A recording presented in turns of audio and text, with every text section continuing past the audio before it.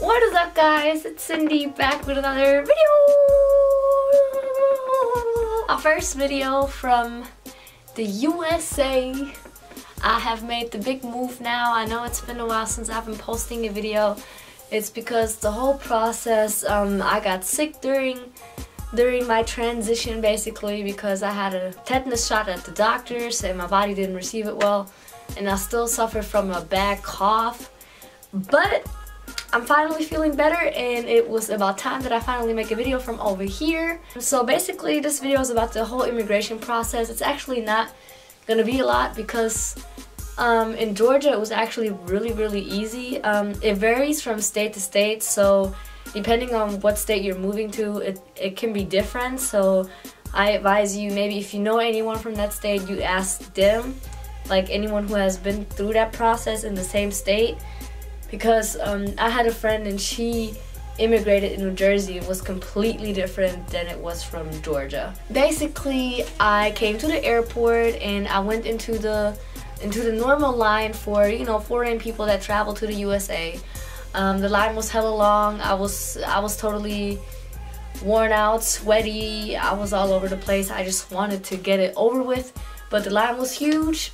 But when I finally made it, you know, I came to the normal, like, officer who asks you usually all those questions like, why are you here, how long are you staying, where are you staying, what are you gonna do here.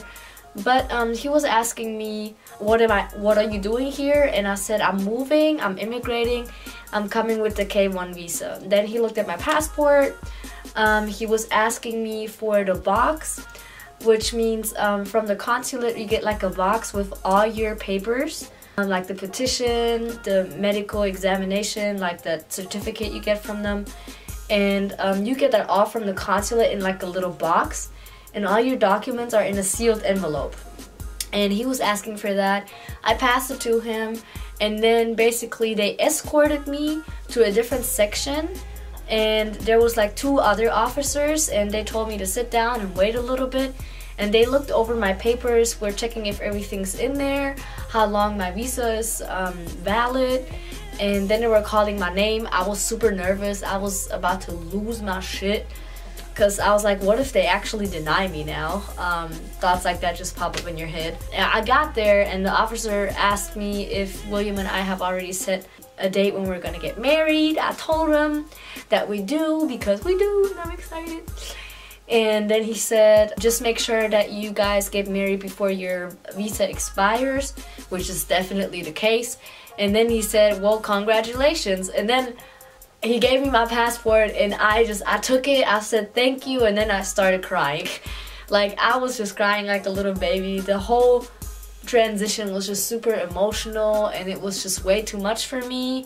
But then, like, hearing you finally made it, you're gonna be with your boo forever. You made it after this whole damn process that took forever. You finally made it, and now I'm here.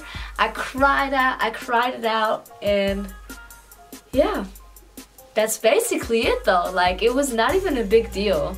It was not a big deal at all. Just make sure you got everything in your carry-on luggage. Make sure you don't have it in your suitcase. That would not be good. And you're basically set. And that's all you gotta do, you know. I can't wait for you guys to see more videos. Definitely gonna have more coming for you guys. I want to make an updated, like, emotional state video of how I'm feeling. And William and I, of course, are gonna make videos together, so I can't wait for you guys to see that. Of course, don't forget to hit the like button, tickle the like button, you know what I'm saying? And don't forget to subscribe if you're ready for more videos. I can't wait to show y'all what this new journey and this new chapter of our life holds for us. And yeah, I'll be seeing you guys in the next one. Bye!